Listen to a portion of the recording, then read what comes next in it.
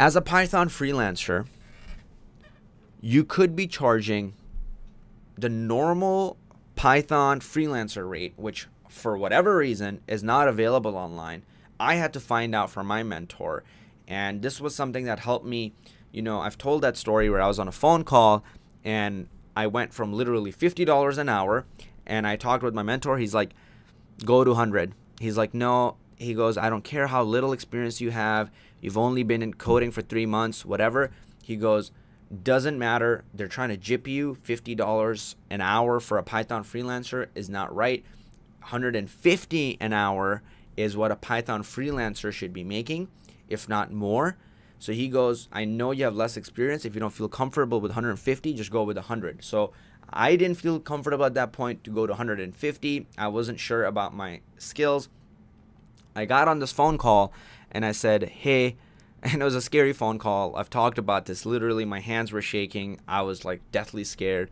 And I'm like, hey, so that $50 an hour rate we agreed on, yeah, that was just like my rate for doing like tutoring or coaching students. But for my Python consulting rate, I'm going to charge $100 an hour. And if that's okay with you, we can move forward. Otherwise, we can't. And then on the other side, he goes, okay, we'll see if it's in the budget, and hangs up. And keep in mind, I'm a college student with a 2.0 GPA. I don't have a fancy degree. I don't even have my associate degree yet. I'm in my second year at college. And for those of you guys who don't know what a 2.0 GPA means, it just means you're a terrible student. Okay, just take it like that. And for me, this is the opportunity of a lifetime, and I'm getting on this call and going from 50 to 100. It's a scary jump. But the next day, I received a message that said, congratulations, and you start this Wednesday. And when I got that message, I just saw it from the notification at the top of my phone. I mean, it was just like I was sweating, for the whole day. And then all that tension, all the headache, just gone. And then eventually I started realizing it's not really that big a deal to charge $100 an hour, though it was scary for me. And also that shows the power of having mentors, because everybody else to me was just saying you're looking a gift horse in the mouth, you're ungrateful, and don't charge that much. Just accept what they have offered you already, especially as that student. Okay? All right. So now I want to tell you this. $50 an hour is a pretty low rate for a Python freelancer to charge, really low rate. But let's say you start at that rate. Cool? You start at the $50 an hour rate. Somebody said give some other examples of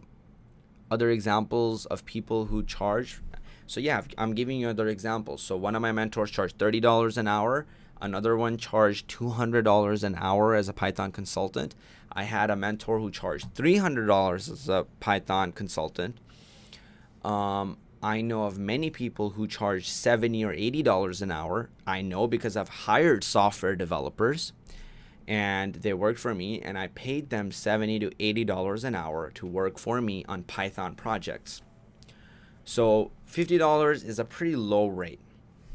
And again, the $70, $80 an hour people, some of them were in the United States and some I hired that were actually in India. But it doesn't matter to me, and it doesn't matter to a lot of people who are hiring these freelancers. They don't care what country you're in as long as you're good. Okay? And as long as you can communicate that to them. All right? And you can get the job done. So anyways, low hourly rate is 50. Now let's say you have one client at $50 an hour. Let's say you spend the next few months and you get only one client, okay? You try really hard, but you only get one client. For 1 or 2, 3 months you try.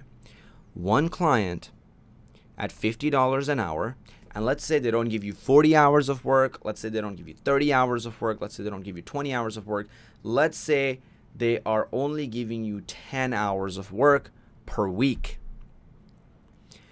If you're charging them $50 an hour, that's $500, okay, in 1 week for 10 hours of work.